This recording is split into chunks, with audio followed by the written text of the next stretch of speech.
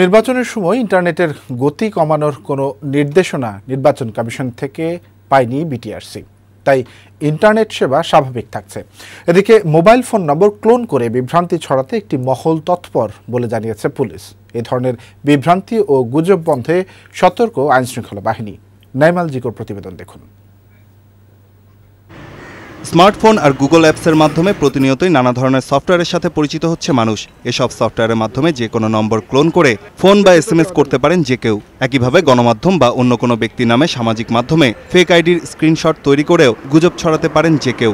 Free অনেকগুলো software এবং application গুগলে আছে। এইগুলো আসলে ডাউনলোড করে যার যার মন মতো করে কোনো অ্যাডব ফটোশপের জটিল কাজ না জানলেও শুধুমাত্র 2-3টা ক্লিকে এরকম ফেক নিউজ তৈরি করা সম্ভব হয়।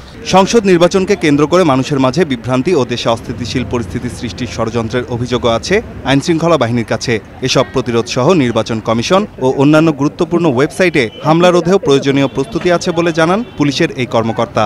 কম্পিউটার ইমার্জেন্সি রেসপন্স টিম যে আছে সেটা এটা কাজ করে হলো বাংলাদেশ কম্পিউটার কাউন্সিলের অধীনে। তার সঙ্গে মিটিং করেছি আমরা এবং তার এই টিমটা 24/7 থাকবে। ইলেকশনের আগের দিন, সেদিন এবং পরের দিন যখন সাইবার হামলা হওয়ার আগেই তারা ওই ধরনের আইপিগুলো থেকে অ্যাটাকগুলো শনাক্ত করার চেষ্টা করবে এবং ইভেনচুয়ালি সেগুলো ব্লক করে দেবে। এদিকে ইন্টারনেটের গতি কমানোর বিষয়টি গুজব বলে বৈশাখী টেলিভিশনকে মুঠোফোনে জানান বিটিআরসির ভারপ্রাপ্ত চেয়ারম্যান জহুরুল হক। কখন যে কোনটা আসে আমাদের লোকজন বিটিআরসিতে রেডি আছে। যে কোনো তথ্যপত্র আসলে তা কিভাবে এক্সিকিউট করা যায়, কিভাবে করতে হবে, নির্বাচনী প্রচারণা শেষ হলেও সামাজিক যোগাযোগ মাধ্যমে প্রচারণা চলছে। তা বন্ধে বিটিআরসির কাছে কোনো নির্দেশনা নেই বলেও জানান তিনি। নাইম আল জিকো, বৈশাখী সংবাদ, ঢাকা।